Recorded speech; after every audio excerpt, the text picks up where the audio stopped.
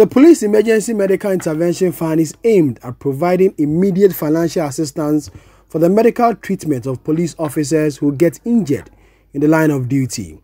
The fund, which was instituted by the Inspector General of Police, Dr. George Akufo-Addo, also aims at mitigating the financial plight of personnel. Already, 3 serving police officers, namely Chief Inspector Victor Anako, Inspector Teresa Ohene, and Corporal Isaac Opoku, who got injured in the line of duty, have been earmarked to be flown outside the country for treatment as first beneficiaries of the initiative. President Akufo-Addo, who made the personal donation of 100,000 cedis to the fund, says it will go a long way to help personnel.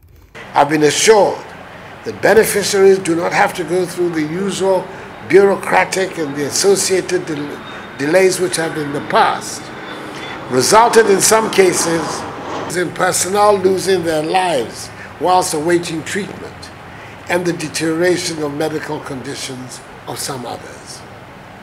As we present the first 3 beneficiaries of the fund, Chief Inspector Victor Anako, Inspector Teresa Ohene, and Corporal Isaac Asuman Opoku, with amounts covering the cost of medical treatment in Ghana and abroad, I'm hopeful that all police officers who require medical treatment will receive the best of care without recourse to the cost of treatment.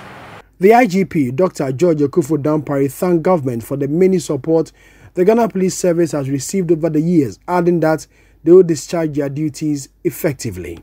This is what you have been doing for us as a service, and we will forever be grateful.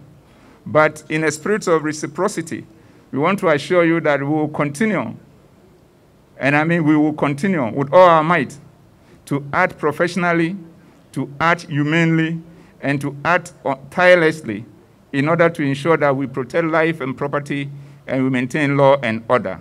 On this note, we want to once again welcome you, Mr. President, for the opportunity and the honor done us for being here today to commission these projects for us.